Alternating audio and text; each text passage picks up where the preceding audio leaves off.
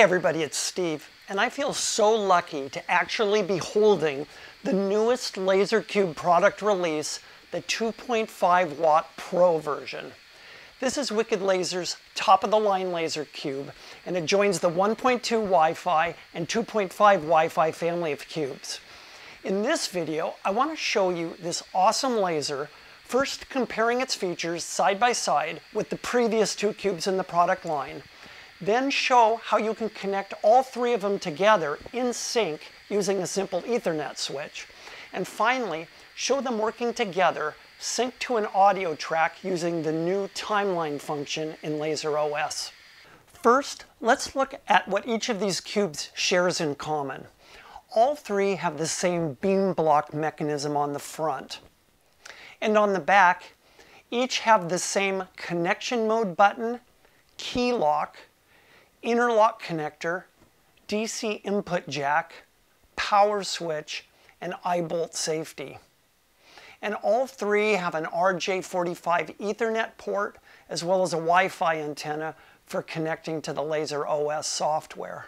The Pro Cube is noticeably taller and heavier, and it features ILDA in and out ports up at the top. The main difference between the first two cubes is their power output, 1.2 watts versus 2.5 watts. Other than that, they're very similar in size and weight.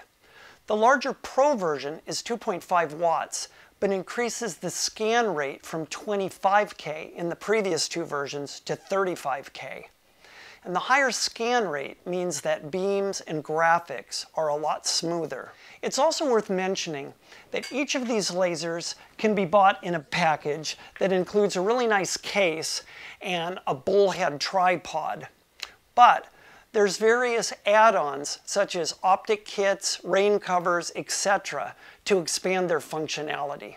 If you were connecting just one cube, the simplest way would be to use Wi-Fi server mode.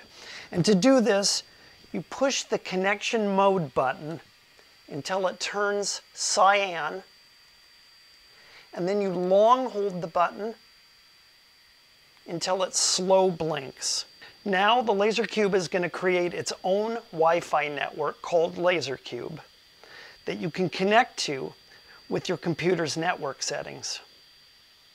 And when you go to LaserOS settings, then General, make sure this USB Wi-Fi toggle switch is on and you're ready to connect. To connect three of the cubes together, you need a network switch. And I got this D-Link 5-port Ethernet switch on Amazon for under $30. And to make it work, you connect your computer into the switch along with the three LaserCubes using regular Ethernet cables. Then you take one of the cubes, I'll use the Pro, and put it in LAN server mode. You push the mode button until it turns yellow. It's hard to see here on the video. And then you long hold it to enable that mode. Now you put the other two in LAN client mode by selecting the green light and long holding to enable.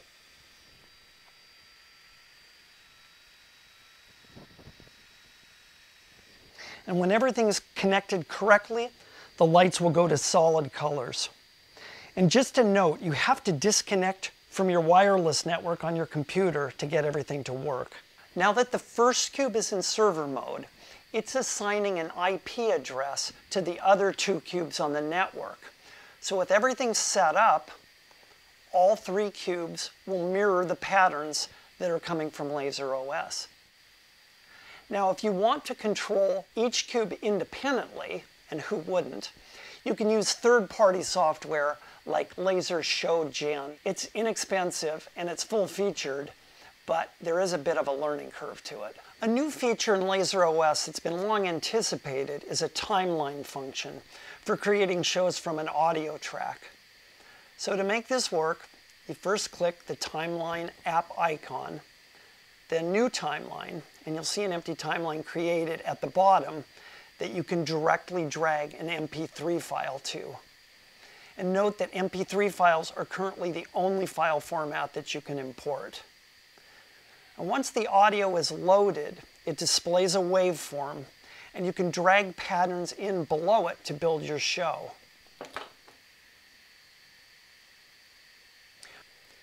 It's pretty easy to adjust the length and position of each pattern.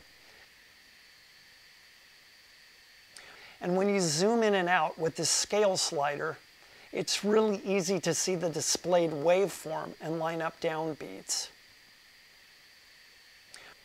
So once a show is created, you can name and save it here.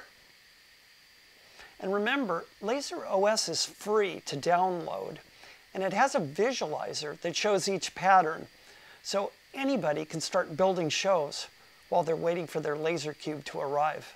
Thanks so much for watching, and please subscribe.